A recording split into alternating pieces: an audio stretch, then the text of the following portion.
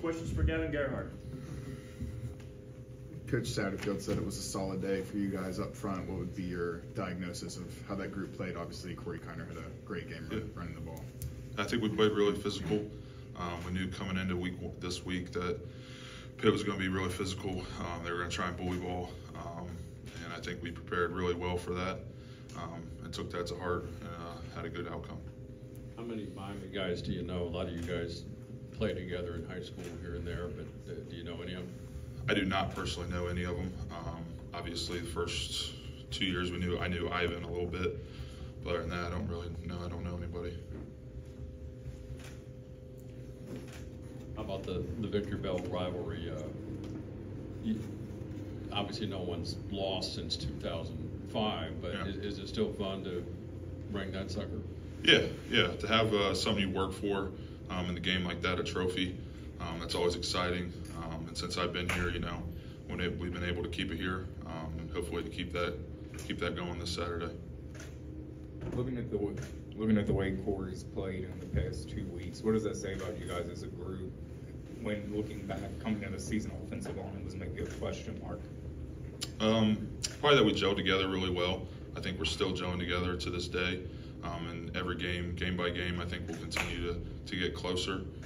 He's a really good running back. We got a lot of good running backs in that room, and I love blocking for all of them. Obviously, Braden Smith had that trick play with the pass to D. Wiggins.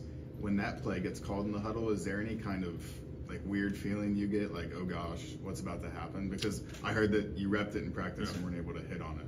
Well, we run a play away from that. We kind of run opposite of that to kind of draw the defense to that side of the field. So we don't have much to do with that. It's just, honestly, I didn't even know he was throwing the ball at that point. We were all just trying to run off the ball and dent the defense.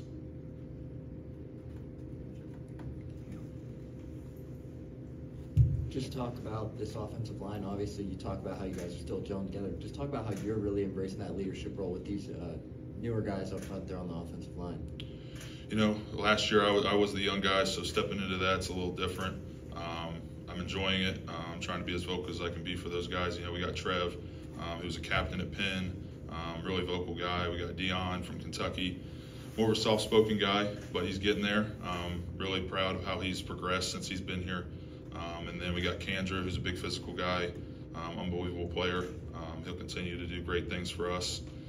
Johnny, he's made high jumps from where he was in the past. He's doing awesome, and DT's just a man. That's just all I got to say about him. But he's doing their thing. They're all doing their thing. I'm really proud of them. Ryan and Justin.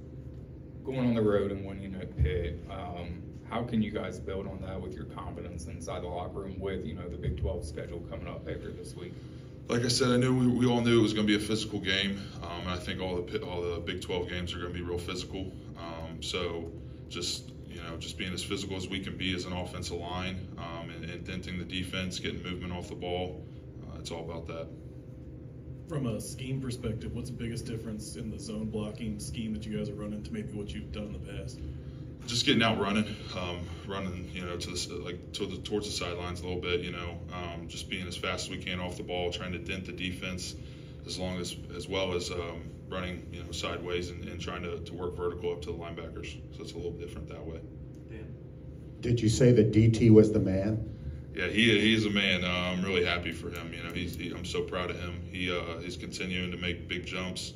I knew that once he got his shot, he was going to run away with it. I wish he would have got a couple more opportunities last year. But now that he's in that role, I don't see him taking any steps backwards at all.